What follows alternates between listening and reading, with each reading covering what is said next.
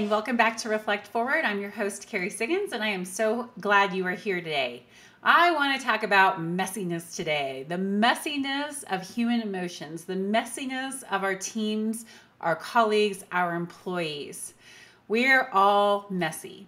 And at some point, we have had to deal with messy and emotional people in the workplace. And how we handle this is really important as leaders, because if we step into it, we can really help make an ugly or emotional situation better. So that's what I want to talk about with you today.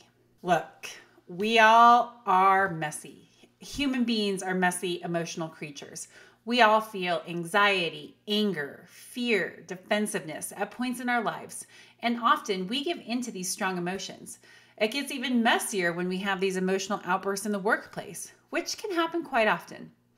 At some point, every leader must handle a situation where an employee is angry or upset. How they deal with this emotional outburst is crucial to maintaining a positive working environment. And if done right, it can positively change the trajectory of the employee's experience. But let's face it, it can be overwhelming to work through an emotionally charged situation with an employee, and it's easy to make things worse. The stakes are high, and a negative interaction could cause the employee to feel unheard or uncared for, decreasing overall satisfaction, and could result in the person leaving the company. Leaders need to approach human messiness with empathy, care, and some self-reflection. Leaders are flawed human beings, just like everyone else, but some of us are afraid to admit it. We have personal, family, and mental health issues, and we too are messy.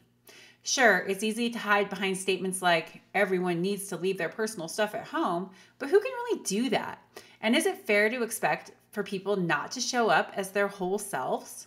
Now, I'm not saying we shouldn't hold people to high expectations, nor should we tolerate bad behavior, but we can offer employees support and compassion as they go through messy times. I know I've benefited from the kind of leaders who've helped me through my roughest periods of life, and I'm really incredibly grateful for that. Appropriately connecting and communicating with an upset employee is essential to turning around the situation effectively.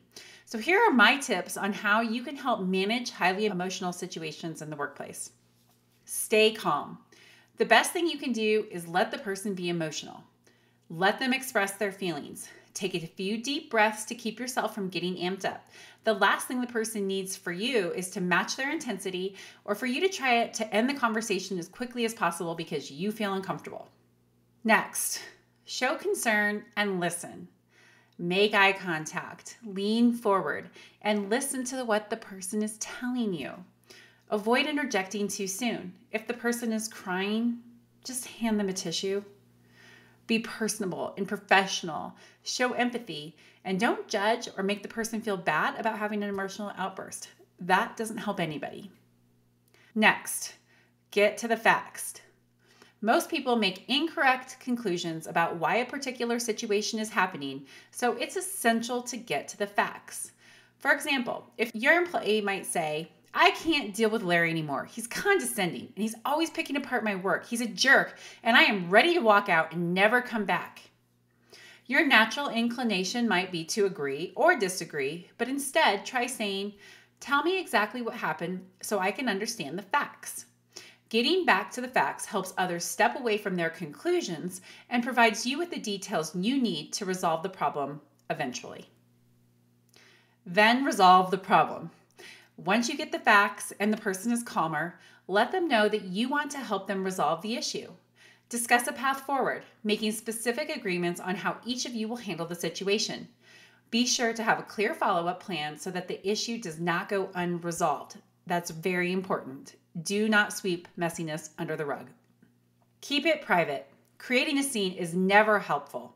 Allow the person to have their emotional outburst privately. Move into a quiet office or go for a walk so that coworkers don't witness what's happening. Allow the person time to collect themselves before going back to work, and if necessary, allow them to go home. Offer to collect any personal belongings if they don't want to face coworkers in that moment. It's always embarrassing when you walk in with red eyes because you've been crying. Help an employee out. Those are my tips. A simple plan to de-escalate an emotional situation. If done right, both you and your employee will walk away feeling better and more optimistic about finding a resolution. Now, there are some other things to keep in mind when dealing with an emotionally charged employee. I recommend that you do not do these things. Don't let an employee go home angry. Even if you don't resolve the issue before they leave, it's important to acknowledge the situation and de-escalate the emotional response. It's far better to have them go home feeling heard. Don't correct minor details. When a person is upset, it's not helpful to change unimportant details in their narrative. Does it really matter that it happened on a Tuesday instead of a Wednesday? I don't think so. Don't quote policy. No one wants to hear, well, it's company policy, when they are angry or upset. This will only make a bad situation worse. And finally, don't tell the employee to calm down. This almost always adds fuel to the fire, as it can come across as condescending and uncaring. All right, hopefully those tips are helpful. Now on to the question of the episode. The question of the episode comes via LinkedIn. Carrie, I have an employee who I need to give tough feedback to, but he's a single thread. If he takes it the wrong way and leaves, I'm screwed and the company is screwed. What should I do?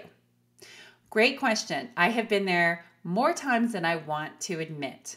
Having a single thread, an employee who is the only person in your company who can do that job, is definitely a risk. So first, I would say everyone needs feedback to improve, and withholding feedback from this person keeps them from performing better and making improvements. So they deserve to hear the feedback. Second, practice what you want to say. At Stone Age, we use Kim Scott's radical candor model. Challenge directly, but do it in a way that shows you care. Write out the feedback so that it's clear, specific, helpful, and kind, but don't be afraid to give it. The fear is probably in your head, and what you think is going to happen probably won't. When you do give the feedback, don't be afraid to be a bit vulnerable.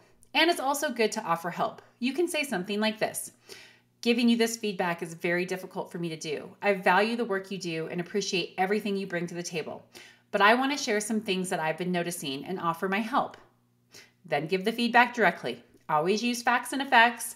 Never make it about their person or their personality. No one wants to hear, well, you did this because you are this way. Finally, address the single thread issue, especially in a critical role. You cannot let an employee hold you hostage because they are the only person in the organization who can do what they do. Have a backup plan, engage with a contractor or consultant who can support this person's efforts, or hire someone junior and develop them alongside this key person. Allowing a single thread can be devastating to the company if they leave, and it's our job as leaders to minimize this risk. But don't minimize the risk by letting a single thread employee underperform or exhibit toxic behavior. What you allow is what you become. All right, that is Reflect Forward today. I hope it was very helpful.